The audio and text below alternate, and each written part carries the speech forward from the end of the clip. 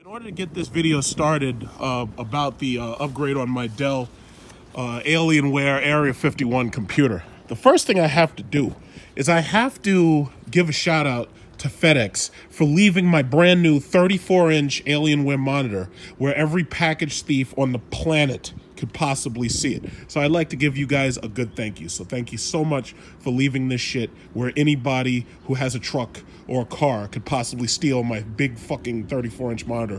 Thank you very much for leaving it out where everybody in the world could possibly walk onto my lawn and steal my shit. Thank you very much. You could have walked your ass all the way to my backyard and you could have put it next to my Hellcat or something. But no, you put it in the front fucking yard. Thank you very much. Long story short, I told you to be sure to tune in for my monitor upgrade. Now, there were some people who, they said, there were other monitors I could have gone with. Like, for instance, there was a Samsung 49-inch monitor that was pretty much about the same price as the Alienware monitor. Thing about it is, I like my shit to match. So the Samsung monitor, even though it looked cool, like as if you were on like the Star Trek Enterprise, it was so fucking big, I went with the Dell Alienware 34. Now, hopefully, well, I really don't see monitors getting that much bigger than this, because the thing about it is, really, you're sitting at a desk, you're right in front of it. So for the most part, there's like a limit to how big these goddamn things actually have to be, because you're at a desk. So I'm gonna get this thing all hooked up, and I'm gonna roll it. So yeah, so basically let's see what it looks like out of the box. Let's figure out how to open this box up. I don't want to damage the box because it's such a nice box. But let's figure this out. I don't think it slides out, but we'll figure it out in a second. Here it is. I had to take out those little tags. Oh, it comes upside down and you have to mount this son of a bitch. So, got some equipment right here. Yeah. What's this? This is probably mounting equipment. It's like some kind of thing. This is instructions. So the instructions are, it has a shield or something on the back. It comes with these couple of pieces and some monitor cables and some of this and some of that. And you plug it into your thing. So let's see what that looks like. Comes with the drivers and utilities. Who the hell needs that anymore? We got Windows 10, bitches. Power cord. It comes with this is what's this called? Display port. It's coming with one display port. It also comes with a what is that? I think this is mini HDMI. I could be wrong. I forget. Oh, no. That's like Thunderbolt or something. And then this one right here is the USB 3.0. Most likely it has its own ports on it. So here's the stand. Well, here's the panel, actually. And once again, the reason why I like this panel was because this panel has the Alienware theme. So I had to go with that because it has the appropriate theme for my supercomputer. So I was really excited to get this. Triad theme. I have to say, like, a lot of people criticize Dell for the price, but I have to say, their products are more stylish and less expensive than Apple's equivalent. If you tried to get a Core i9 anything right now from Apple, it would cost you no less than about $8,000 to $10,000. Meanwhile, the equivalent computer that you get from Dell, Alienware, about $4,000 to $5,000. Now, that's not a whole lot less, but you really think about it. If you're one of these YouTube gamers who games as a job, it actually makes a lot of sense for you. But this is not some everyday shit for everyday people. These things are fucking expensive. But like, if you're a YouTuber like I am, and you've got YouTube paying your bills and shit, like if you're like Marquise Brown Lee or somebody, stuff like this is nothing. Like, I'm still doing $2,000 a month on YouTube, So buying a computer like this, I mean, you figure it only took me like what, like 2 months or something to save up for it. And I'd also like to say this. If you were paying attention to my cryptocurrency videos, right now you should be very happy with me for getting you into Storiqua. And I think I'll probably make a video about Storiqua a little bit later. And I'll probably use this monitor to do it. But I've been getting emails and I've been getting texts from people who are very happy that I put them in Storiqua, or I suggested that they get Storiqua, because most of them have never heard of it. And we'll talk about the price of Storiqua and some of the other cryptocurrencies that I'd suggested to you. We'll talk about that a little bit later. But yeah, so far my investment advice has been on point. I'm actually very, very impressed with myself. Yeah, so let's get this monitor mount. I plan on game streaming. I plan on game streaming like this summer. I don't know what games I'm going to be streaming, but I do plan on game streaming. So, you know, I just felt like getting a nice new upgrade, and I'm probably going to have that computer probably about 4 or 5 years before technology gets old, because it, you know, it's so powerful. I wouldn't need anything else anytime soon. All right, it's got a nice hefty panel. Look at this shit. Wow. It's got a nice hefty panel at the side. All right. Yeah, this will stay straight. This will stay straight. And it's got the LED triad lighting. And all you basically have to do is mount the display. This is the display right here. Ooh, Alienware logo right there. I don't know if that's the power button. Maybe it's not. Okay. All right. All I gotta do is mount this bad bastard. Let's mount this. All of the buttons are on the underside of the panel. So this is most likely the power button. And then you have a set of buttons right here. Now the Alienware Control Center allows you to customize the colors that are displayed on the chassis and on the monitor. So as you can see right here, you've got 4 USB 3.0 ports. You have 1 port that goes to the computer. You have 1 HDMI, and you have 1 display port. And you have the power. Okay, so basically those are all the ports. It also has the headphone jack directly underneath the center, as you can see.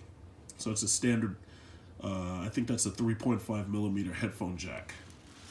Look at this thing. This thing is fucking awesome. I love it. I love it already. I haven't even plugged the shit in, and I like it. This is the mounting bracket, and right here, this is the cable management. So I basically have cut down the number of cables that I have to just 4 cables. The USB ports on the back of the computer are what I can use to plug in the actual, what's it called, the keyboard and mouse. So here's the Core i9 itself, and now I'm about to inaugurate, just like I did with the keyboard and mouse, about to inaugurate my beautiful new Alienware 34-inch monitor.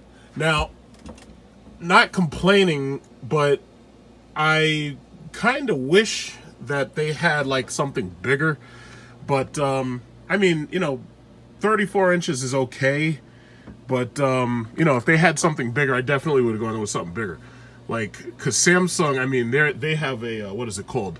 Samsung has a 49-inch monitor. I don't know why they didn't just hit at 50.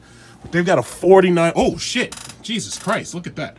Now, the reason why I didn't mind getting rid of the 19-inch, the 3 19-inch monitors I have, which although they give you more space, the simple fact of the matter is I kind of didn't like wasting electricity. So there'd be some times when I'd have the 3rd monitor just basically sitting there idle, and I kind of felt that that was a little bit of a waste of energy. So basically I have my mouse, keyboard. I also have the Satec X45 joystick for when I practice flying or whatever. I've got the Satec X45, but I didn't hook that up yet. That plugs in, I think, through like 1 USB port, if I'm not mistaken. Of the Alienware monitor, as you can see, the colors back here can be customized just like the keyboard can be customized, just like the chassis can be customized, which I'll show you in a minute. Some people, you know, have already seen this. Some people actually own this system. A lot of people have bought the system because this is probably one of the best gaming chassis you can buy unless you really decide to build your own. But I didn't want to do that. As you can see, my keyboard has been customized to glow in the dark colors. I got my WAS and D is red. I got my red arrow keys, and I got my orange numbers or yellow numbers or whatever. Okay, this thing, wow. Holy smokes, look at that. So let's go straight to the Alienware customizer because I want to see what I can do with the back. Yeah, look at that. That's a lot of screen real estate. Now, 34 inches, you know, most people aren't really sitting that close to these freaking, yeah, but see, the one thing that I kind of liked about the 19 inches is that when you have the 19-inch, you could, on every single channel, or on every single panel, I should say, you could have something just a little bit different on every single panel. But this, I think, should be pretty nice. I think this is going to be very, very nice. So the Alienware Control Center is right here. So basically, as you saw, I showed you already how you could update things on the monitor. And, well, not the monitor, but the keyboard and the mouse. I think I already showed you that yesterday.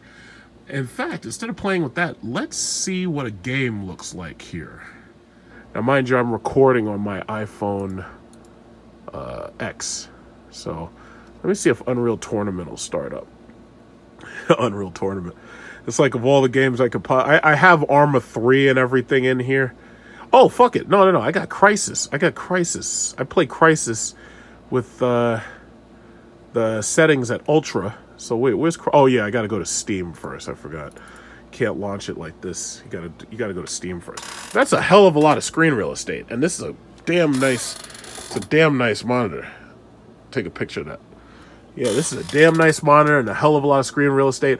And I'm pretty sure that over a long period of time, I'm going to save a little bit of energy because I'm not running 3 monitors simultaneously. I actually have a 4th 19-inch monitor, but the thing about it is I never plugged it in because the problem is now you need a desk that's a lot bigger.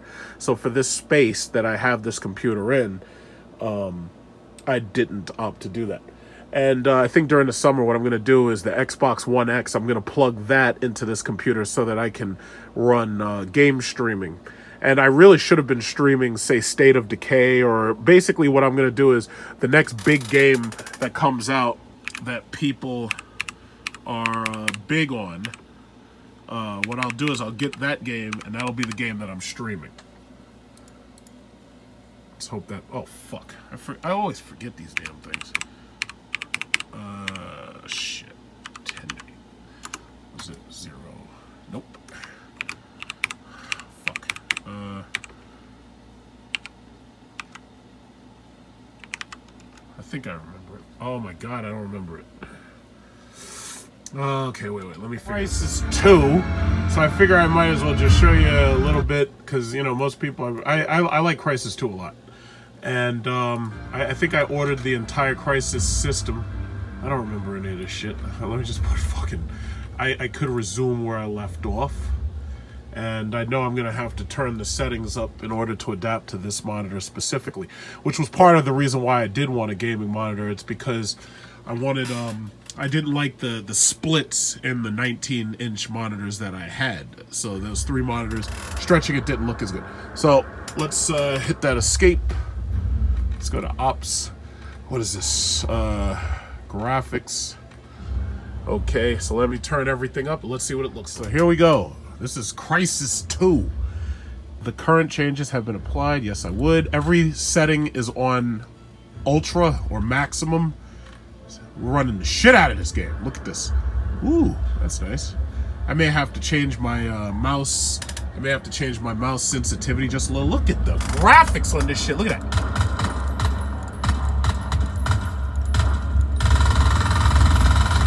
I don't even remember what buttons. I think reload is R.